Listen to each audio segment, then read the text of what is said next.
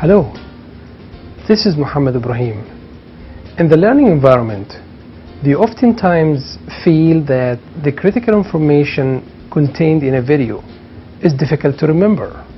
Have you ever wondered what happens in the cognitive system while watching video? Because of its rich and dynamic nature, video is a powerful learning medium.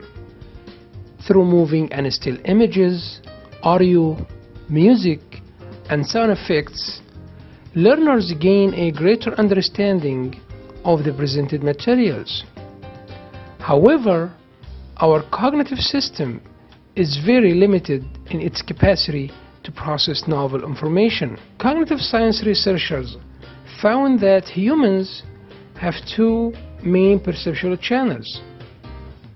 The visual channel helps to perceive video and still images. The auditory channel helps to perceive narration, music, and sound effects. Each channel can only process 5 plus or minus 2 information units at a time. The goal of this research is designing video to maximize meaningful learning. This is Mohamed Ibrahim of Tulsa Community College.